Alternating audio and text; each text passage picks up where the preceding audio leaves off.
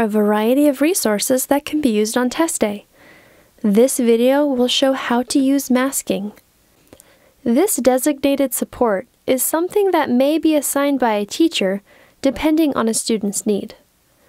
During testing, masking can be used to block out any part of the text you do not wish to see by allowing you to select and black out that portion. This is what masking will look like once you have followed these next steps.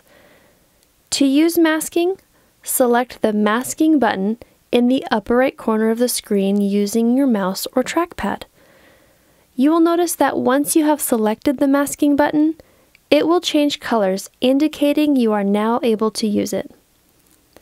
To mask a part of the text in the Reading pane, select and drag until you have a box that contains what you would like to mask. Release your device, and the selection will turn dark, masking the section you have selected. Masking can be used in more than one section at a time.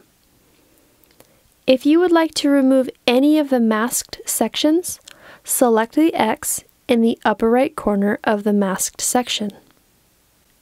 Once you are ready to close masking, select the Masking button again. It will change to its original color, indicating that masking is no longer turned on. Note that different devices may require different actions in order to make these selections. Thanks for watching!